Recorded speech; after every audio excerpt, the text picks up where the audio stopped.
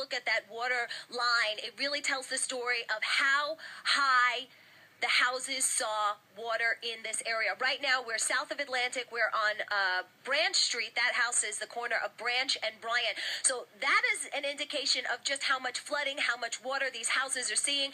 As Dave kind of pulls back out again, you can see this boat here.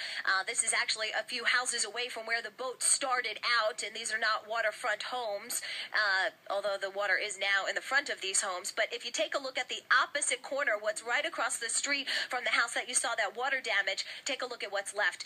This fire is actually two different fires that burned here in Freeport in one house.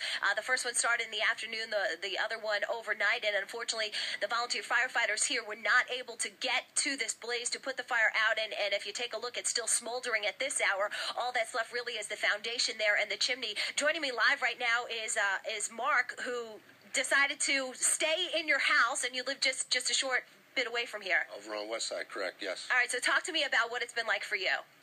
This is nothing like what Irene was. This is probably 3 times the amount of water inside these houses that Irene was, and each one of these houses from front to back is thoroughly soaked, and you're talking tens of thousands, if not up to $100,000 per household down here. And what was it like on your block? What was it like as the water started coming in? What did you do?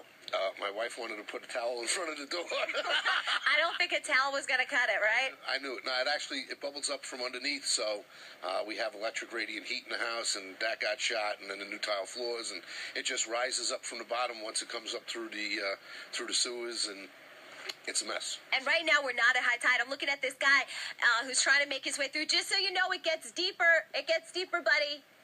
It gets deeper, and it's still coming in. High tide is not here yet. We're still about 40 minutes away, and we've seen a couple of people have to abandon their cars. So we're trying to just heed that warning to people who are trying to go and check out their houses. And I understand it. You want to see the condition that your house is in. How many of your neighbors are still there, Mark? And what are they doing? There's 4 of us, and we're all in communication with each other so that if anybody's got an extenuating circumstance, they can get out. But Freeport Fire and Freeport Police have been outstanding. They came through with about a 20-foot tall payloader at about 3 o'clock this morning, asking anybody if they wanted to get out. They would put them in the bucket and bring them to dry ground. Freeport Fire Department, there had to be at least 40 guys on this house when they thought they had it extinguished the first time. But with the electric current running through the line still, it probably reignited on something else in the house. So. Yeah, because if you take a look here, those lines are all down. Well, that fire burned last night with flames that were over 25 feet tall. Nobody could get down here with any equipment because as you see the rising water again, I'm going to have to pull these waders all the way back up to get back to my house at this point. Right, just you walking through the water here, I saw it went over your boots and onto your sweatpants. Yeah, well, I've adjusted twice, and now I'll put them all the way up and walk home, but yes. So how do you start to clean up? Where do you go from here?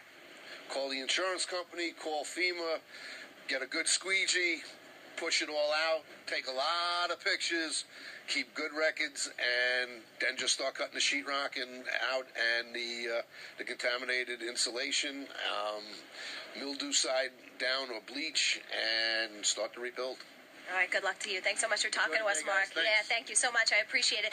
Again, we're live here in Freeport, and I just want to kind of give you a clear indication of the water, actually, as Mark makes his way across the street there as he has to pull his boots up.